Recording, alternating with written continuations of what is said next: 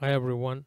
So in this lecture, we are going to go over the device data transfer option under project tab. So if you look at it, we don't have anything set up, but if you click on new, and this is where you do your basic settings of when you want the data to be transferred and give it a name and how quickly you want it to be transferred. So if you want it to be at a rise or a fall or a sampling. So if you do a rise, give it a bit, let's say M0.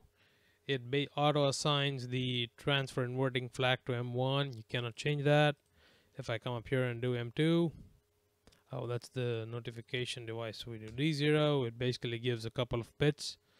You can use these in the PLC to make sure that the data has been transferred, or if you have any error signal here. So now under the device tab, this is where you would set up saying if you want to do a block of 1, block of 5, and you would come up with a source and a destination. So let's say I want to transfer D100 to D200. This would transfer it. So rather than doing in the PLC, you can do it right up here in the HMI. Now, you can also point it to a GD register, so you can move stuff to GOT memory based on something in your PLC program and present it to the operator for like things for a specific model that they're running or something like that.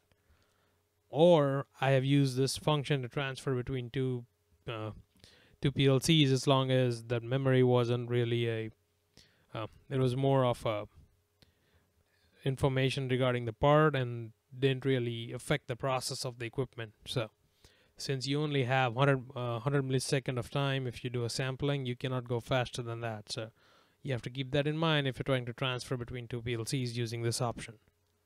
So that's all you got as far as the transfer goes. You can also offset this based on a register.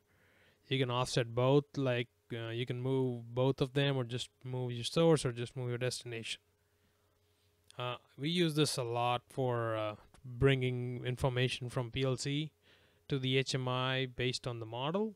So you don't have to have 5 screens, you can just have one screen, and you could transfer different information based on your source model. So yeah, that's what you have for the device data transfer. We'll look at a couple of other options in the next lecture.